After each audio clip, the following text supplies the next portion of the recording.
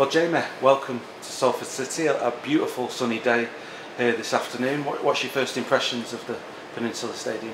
It's been lovely. It's been great to get to know, the backroom staff and how hard you all work to make this club, what it is today.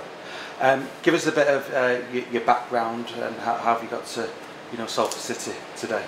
I had a year last year without playing, and third choice at Middlesbrough. Sometimes stepping up to the bench, and I think I just love the game of football. And I just want to go out there every Saturday and put performances out there to help the team. And I missed that part of football, so it's going to be great to get that back.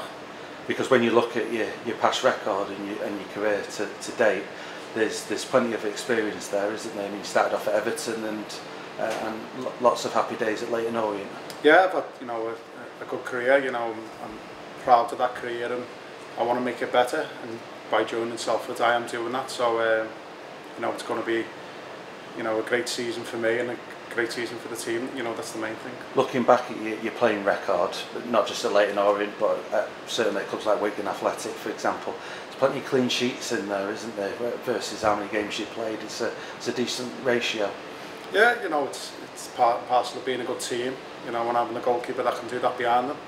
It starts up at the top. We all know that, and defending as a team. And I'm the last line of defence, and if I'm doing my job, them clean sheets will keep coming. I mentioned Wigan there. It'd be remiss of me not to mention the promotion season out of League One a few years back. I mean, how was that? It was amazing. Yeah, it was a great season. We would have been up there. We fancied ourselves, and we showed good team resilience throughout the season to go away from home, pick up results, and do the same at home. I can bring that experience into this squad.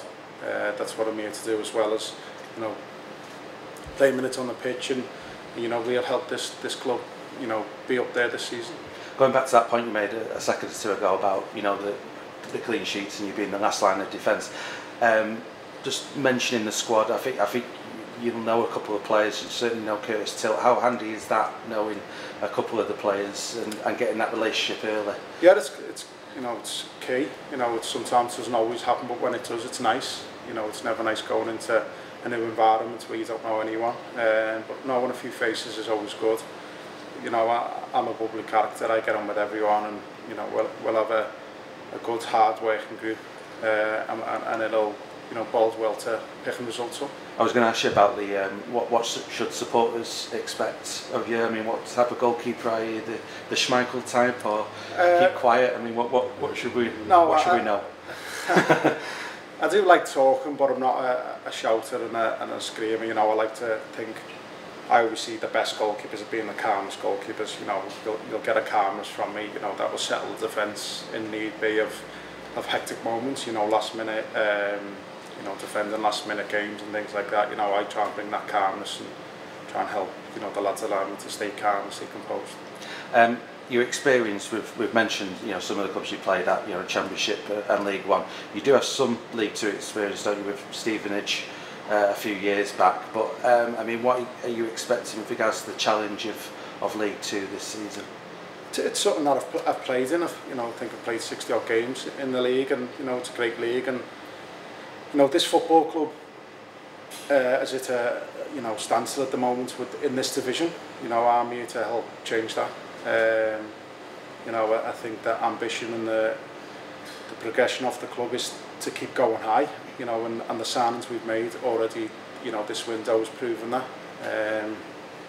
I'm ambitious, and another club definitely is. So it's so appealing to come here and join at such an exciting time.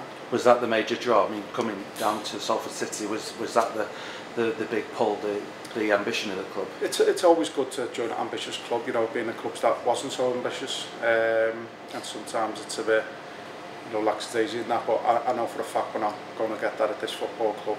Me as a player, we'll draft people on. The owners and the manager will do the exact same. So I'm sure the fans will get behind us and will help us strive up the league. And how eager are you to, I mentioned those relationships you've already got with the likes of Curtis Tilt, but how eager are you to get on the training ground and meet the rest of the defence and the team?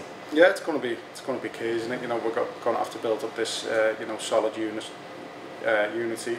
in the defensive department, but also with the midfield and the strikers as well. You know, it's a team game, not no individuals in this sport. So, you know, I'm really looking forward to getting to know, you know, all the lads, and you know, hopefully, you know, we're going to kick right on. And last question, Jamie.